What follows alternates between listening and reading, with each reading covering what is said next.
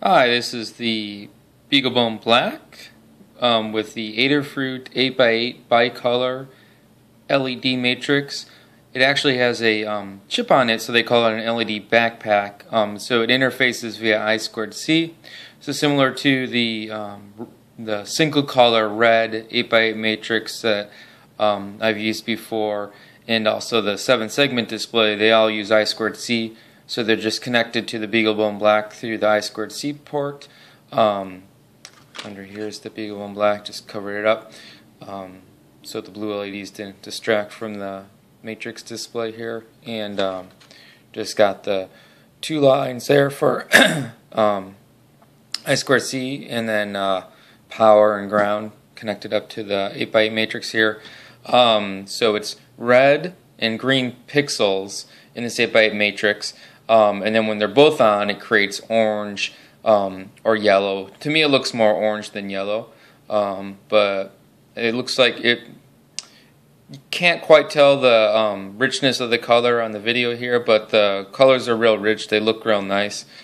Just got a piece of paper on here to diffuse the display. Let me go in a little bit closer there. So this works with the BeagleBone Black because Adafruit wrote a Python library for the BeagleBone Black that uses that's very similar to the Raspberry Pi's I/O Python library, and then the BeagleBone Black can just reuse all the Adafruit code for their modules that work on the Raspberry Pi. So this is just using the Adafruit LED backpack code and running the 8x8 color demo program here. See if I can get some different views of the colors here. The orange is kind of hard to tell. That was it right there. So this is green, red, and then orange.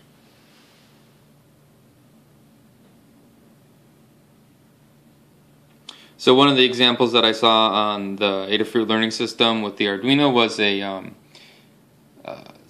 spectrum analyzer when it was playing a movie clip, so that looked pretty cool. So I might try and play around with something like that and have that running in Linux, and then using the Python script to update the display like with the music that's playing in Linux.